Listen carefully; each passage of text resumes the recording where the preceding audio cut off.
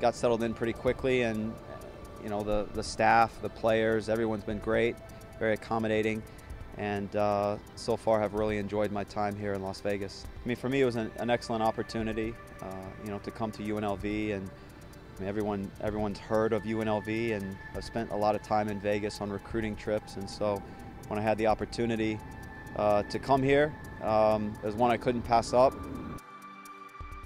Having 8 incoming freshmen, 9 new players total, with a new coaching staff, you know, we had a lot of questions that we needed to get answered, and so the exhibition game was essentially that opportunity to put some players on the field, different positions, different combinations, and to kind of see where we were at, and to use that as a barometer for what we need to work on gearing up for the game versus NAU on Friday.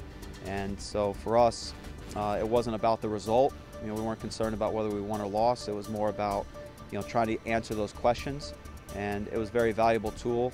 You know, some things we were pleased with, some teams we got exposed on and knew we had to work on. So I think that overall, it's been you know, it was a great tool for us to fine-tune things heading into NAU, which is a counting match, and one that we are now concerned about. You know, the expectation is that we put in 2 good performances and come away with 2 wins to really set the tone for the rest of the season. Be sure to catch your Rebels in action this weekend in the UNLV Rebel Classic. Friday night at 7, the Rebels take on the Lumberjacks of Northern Arizona. And Sunday at 1, the Rebels take on the Antelopes of Grand Canyon University.